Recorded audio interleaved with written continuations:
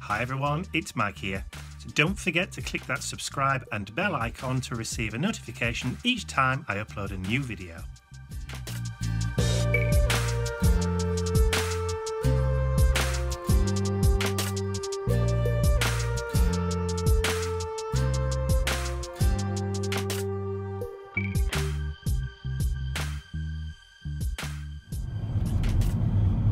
Good morning.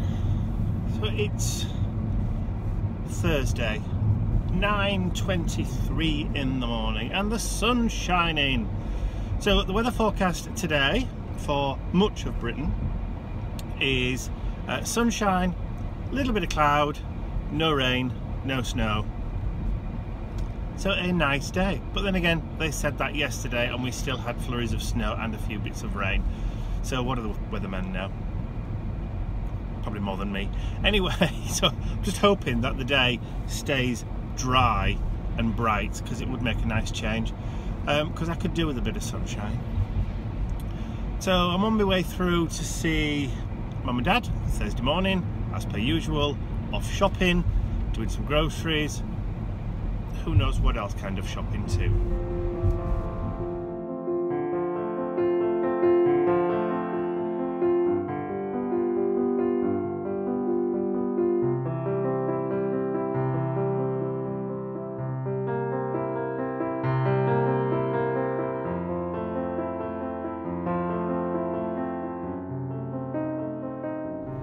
Because the sun's shining today, I've decided to drive the longer kind of scenic route to Mum and Dad's rather than go through town, which is shorter, quicker, but not as nice.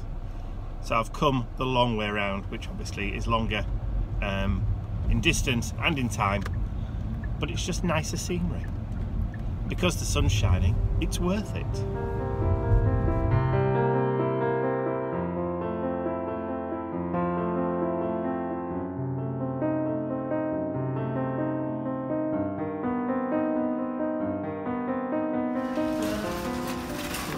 You don't see one of those every day.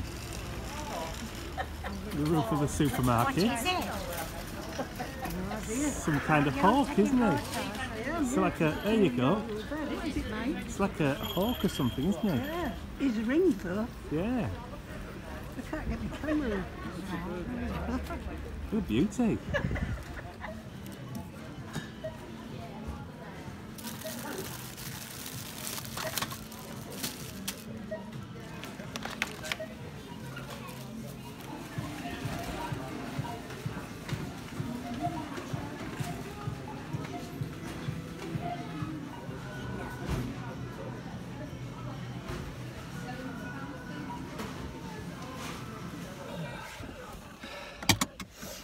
Oh, put that back down then. That wind's getting up. I'm out of breath. Well, it's alright, you don't have to pedal. I know, it's a good job. I can get there. You go up the car park.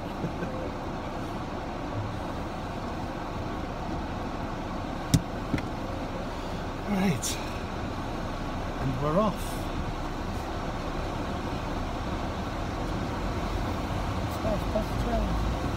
Yes, the steering wheel's quite warm, the sun's been shining on it. Yeah. Bit brackish in the kids. Should be home in no time.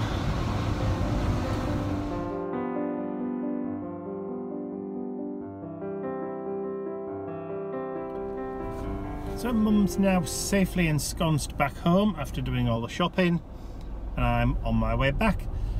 Traffic has got quite heavy, so I'm a little bit dragging,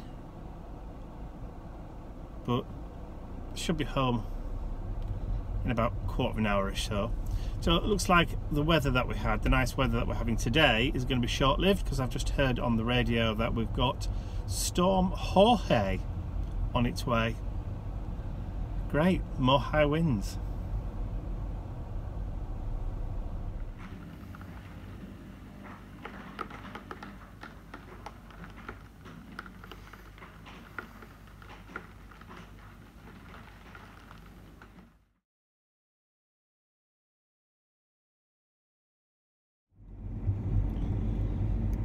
It's Tuesday morning, 3rd of March already, and after Saturday's extra day and our trip to Art from the Heart, where I stocked up on vintage photo everything, ink, re-inkers, sprays, stains, you name it.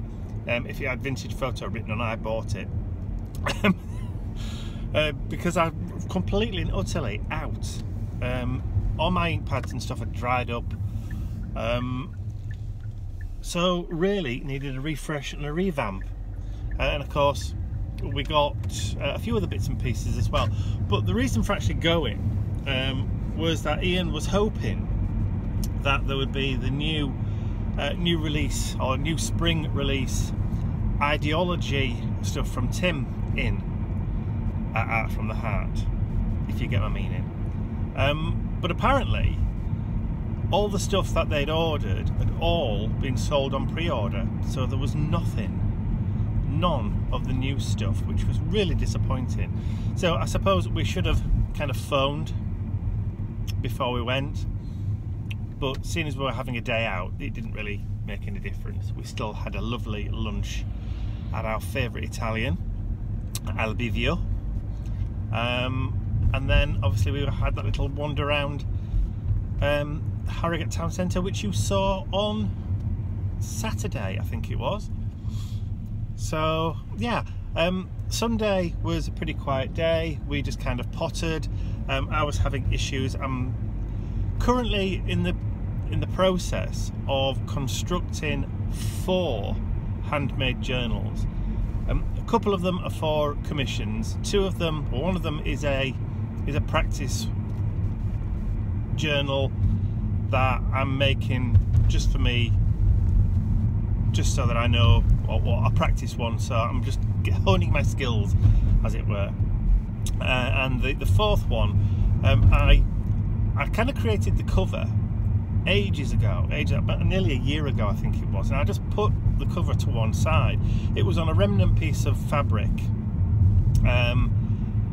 and then I found it again, dusted it off, and thought, do you know what, I think I will.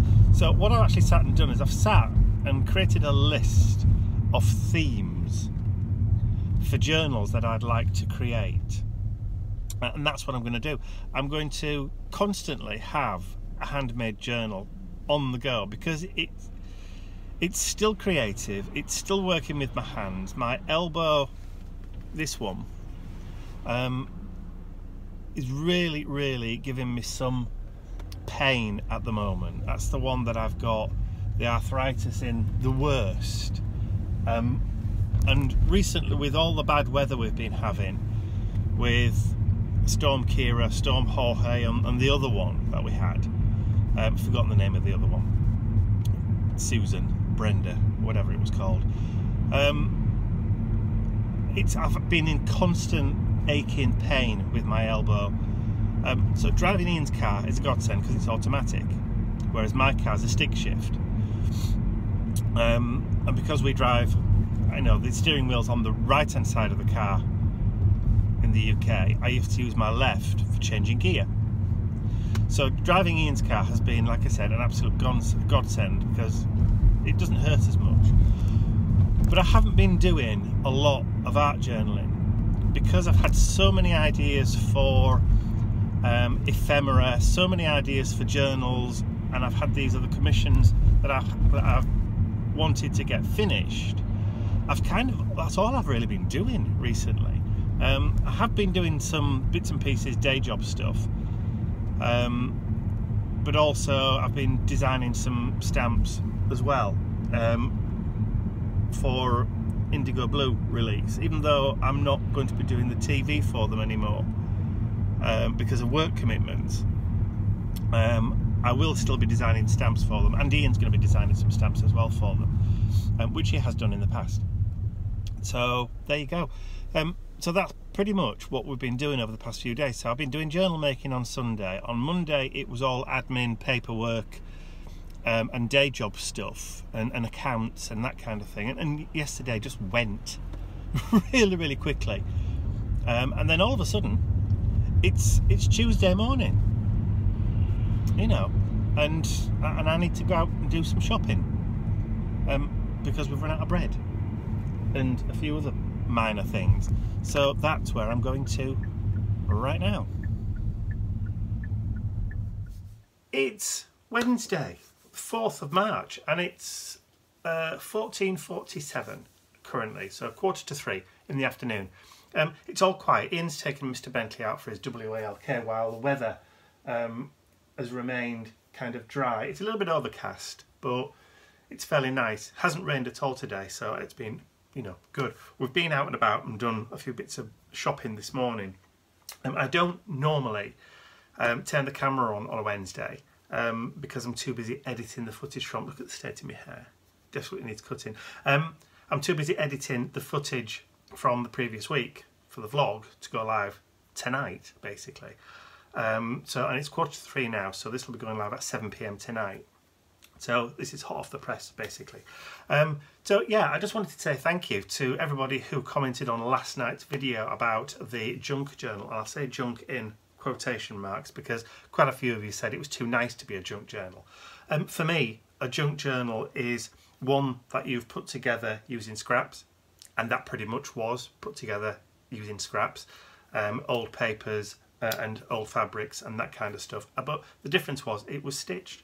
And that was the first time I'd actually stitched and created a journal with stitching in it. So I'm very, very happy to say, and I'm very thankful to say, that it did sell overnight as well. So thank you very much to the lovely lady. I'm not going to mention your name, don't worry. But thank you very much to the lovely lady who bought it. But while I was sat watching TV last night, I got a text message from my sister. Hi Angie. Basically saying that she'd spotted the journal with the skulls and roses on it and wanted it. Luckily, you know, that's fine. Obviously, if she wants it when it's done, that's no problem. But overnight as well, I also had another email from another lovely lady who also asked for the Skulls and Roses journal. Luckily, I have enough fabric to do two. So everybody gets what they want. It just means I'm going to be doubly busy creating those journals. Now, before I create those two Skulls and Roses journals, I am aware that I've got other commissions that I need to finish.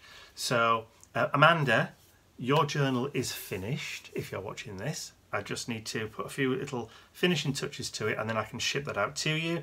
Debbie, I'm already on with your journal. So, yes, it has commenced. So as soon as I've done with Debbie's, I'm then going to get started on the Skulls and Roses journals.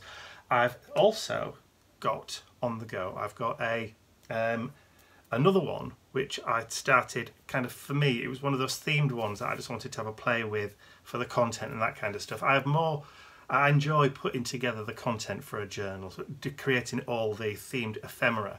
And I've started to put together the themed ephemera for a Victor Frankenstein journal. So this is a journal that would have been written by Victor Frankenstein as he was creating and pulling all his information together to create the monster. But I want to do something different now that I know how to sew. I want to do something different with the cover. It's alive! Yes. So when I've worked on that, that's going to be like a personal project, and when that's created and done, I will do a flip through and a show and let everybody know what's going on or what's happened with that one. But I've also got this massive long list. I don't know where my book is now. I'll put my book down somewhere. A big long list of themes for journals that I really want to get through. I said the other day that I'd written a list down, and I'm quite excited about some of them because they're going to be really interesting. So yeah, that's basically it. What was I going to say as well? Yes, oh, I'm also very grateful to everybody who put orders in for the wage packet envelopes. Yeah, overnight you've put a big dint in the envelopes, and this morning I'll put them away again. This morning I started bagging everything up ready to get shipped out in the website orders. So I'm very grateful to everybody who has seemed to be liking what I'm producing at the moment, which is really, really good. My craft room is in a complete and total utter mess. There's bits of paper everywhere. and bits of this and bits of that as I'm remembering things and putting things away and creating stuff. Like I said, I've got pockets that I've already stitched ready to go into other journals, and I can't put them away because otherwise I'll forget where I put them. So it's an absolute mess. We're also in the process of kind of tidying up, getting rid of bookcases. So this bookcase that's over here is going. We're getting rid of that brown one there. Hopefully these two here will also go, because we want to turn this room back into a bedroom, and the smallest bedroom in the house, which is at the back of the house, is going to be my craft room. But it's smaller. It's about half the size, probably less than half the size, but it's just going to be my craft room. It's not going to be used for an office or anything like that. So we need to condense furniture and take books that shouldn't really be up here and CDs that shouldn't really be up here downstairs into the kitchen, because we've now bought a bookcase for the kitchen, which I'll quickly show you now. Okay, so we have now got a bookcase to go in the kitchen. So table's there, bookcase there, settee, mind the washing, coffee table, that kind of stuff. So that little tabley thing there, the console table, that's going to be going. So we're starting to fill this bookcase up with books and with CDs. So that's only a small. When I've got all the CDs from upstairs, it'll probably fill those two shelves there. Obviously, there's a couple of little spaces for ornaments and that kind of stuff, but that's pretty much where we're going to keep all of the books. Now, the bookcase that we had in the lounge has gone. That's where we had the bookcase where we we're going to put it there, so we're going to hang the stockings at Christmas, because we've got no fireplace in the lounge. So it's now gone behind the door with other books in, like so, which is out of the way. So yes, we're very, very slowly getting the house how we actually wanted it. So it's going to be a bit of a slow process, because obviously when you move into a new house, you've got to decorate everywhere, you've got to buy light fittings, and you've got to buy new curtains, and you've got to buy this, and you've got to buy that. It takes time, and when you work for yourself, you know, money isn't exactly, doesn't grow on trees. So we have to take paid jobs. So obviously day job stuff has to be done. And you've just got to, your time really is is more precious than anything else, I think, at the moment. So yeah, so we're getting it all ready. Obviously we want to get this room turned back into a bedroom, because just in case Mum and Dad have to come and live with us for a short period of time. We've got the coronavirus kind of thing I don't want Mum and Dad to be on their own. And if we have to isolate, and if we have to quarantine or self-quarantine where they can't go out, I don't want them to be stuck. Because, you know, if they can't go out, that means they can't buy stuff, they can't buy food, they can't do shopping, that kind of thing. So we want to get it so that they can come here and stay here for as long as it needs, or as long as it takes, so that we can make sure that they are safe and they're not putting themselves in any unnecessary danger. Anyway, enough of that. So yeah, so that's Wednesday. Kind of caught back up again. There was nothing really I could do to show you for Saturday, because you've already seen that one. So this is pretty much the end of the week, or the end of this week. So vlogs now run Thursday to Wednesday. And that, as if by magic, Mr. Bentley's back from his walk. So on that note, I will say goodbye for this week, and I will see you all again shortly. Bye for now. I'd like to say a huge thank you to all of my angels, because without you, these videos would not be possible. Thank you.